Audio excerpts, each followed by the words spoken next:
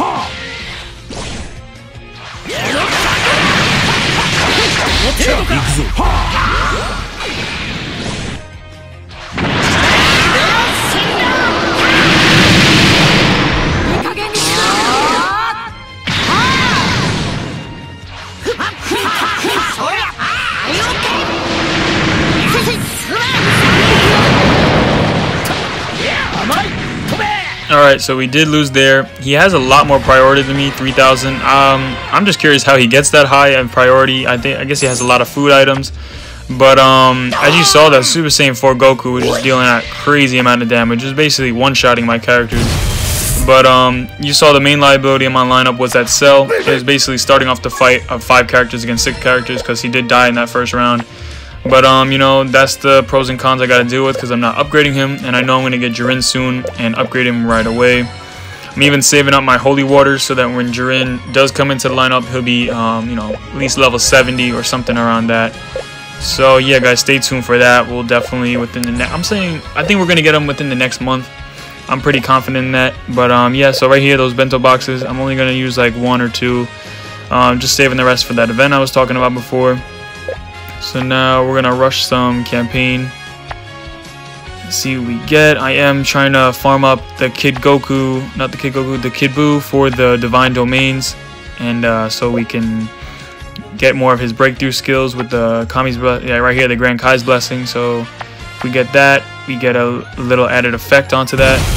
So right here, we're gonna divine domain the Kai's blessing of the Fat Buu. See if anyone else we can do. Now for the Evil Majin Vegeta, I need to upgrade his moves, but we can do it for the hit right here, so we'll do that. So his Kai's blessing is at level 4. Let me know what you guys are upgrading, and yeah. So now we're gonna go into the move system, and we're gonna do the Gold Summon and the Dragonstone Summon. And I usually spend around 160 Dragonstones just on the moves, just because has a good chance of getting me a purple, and I'll just smelt the white and green. And make sure, guys, to like, comment, subscribe for more content. You guys' support is greatly appreciated. So right here, now we're going to advance Majin Vegeta's weapons, because it does have to equal level 200 in total of his gear in order to ascend him in the Divine Domain. So now we're looking pretty good there, but that Cell is just really bad. But okay, so let's see what else we can do. Don't think I have enough to Divine Domain to get the Kai's blessing for the Majin Vegeta.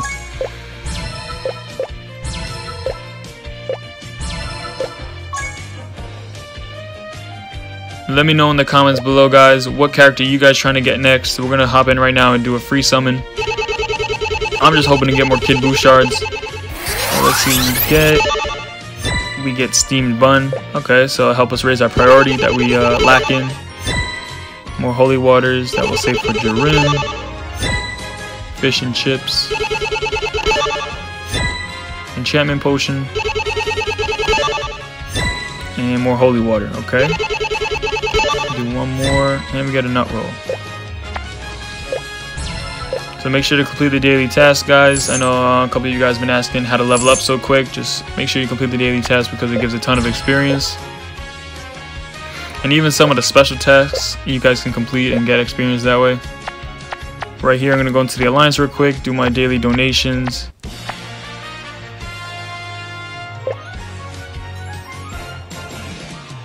Let me know what you guys think about the cross-server arena and all that. What do you think they should add to the game? What do you think they should make quicker or like easier to do?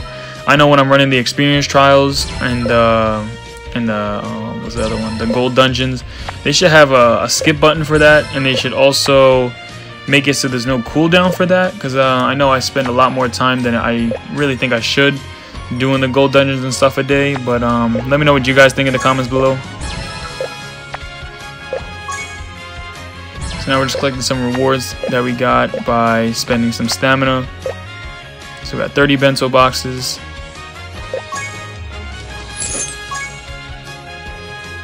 And I'm going to spend my alliance points on that Majin Vegeta. And then in the challenge points, I usually spend it on the Buu Gotenks or the Fat Buu, depending on what I need. Now the next item I want to get from the Gear Awakening is the Solar Enormity Bracelet for Kid Buu. That will allow him to have, I think, a 40% chance when he does his ultimate to silence the enemies in the back row. That means they are unable to do their ultimate attack, so that's really helpful. But let's do another arena fight and take on Unforgiven.